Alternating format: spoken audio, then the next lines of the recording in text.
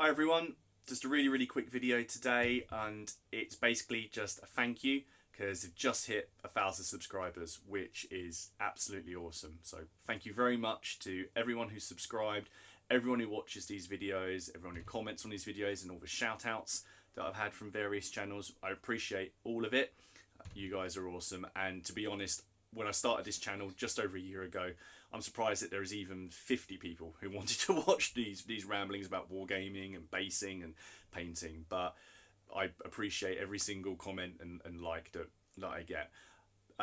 Content wise, I'm going to carry on putting out battle reports. I'm going to try and maybe put some battle reports out for less well-known systems and just try and give them a bit of a spotlight, because there's loads of games out there that I feel that people should be playing and experiencing.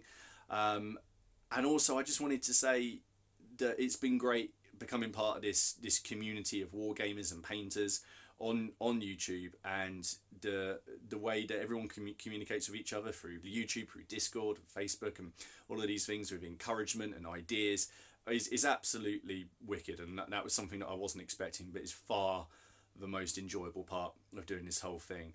So basically, yeah, just thank you very much. That's awesome. I'm gonna flip the camera around now and just show you sort of what I'm just working on at the minute. There's a couple of things sort of I'm midway through, so I thought I'd just show you that just to finish the video off. So once again, thank you very much. So as you can see, just working on a couple of things.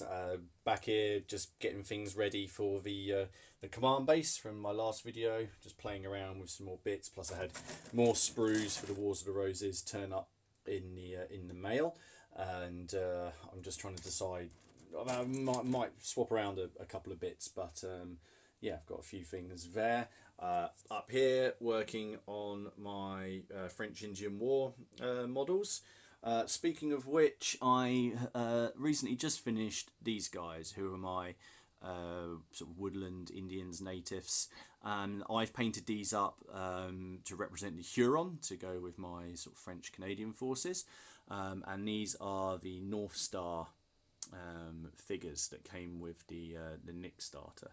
So sorry about the shaky cam, but these were great fun to paint. Every single one of these sculpts is awesome. I haven't enjoyed painting models like this for so long.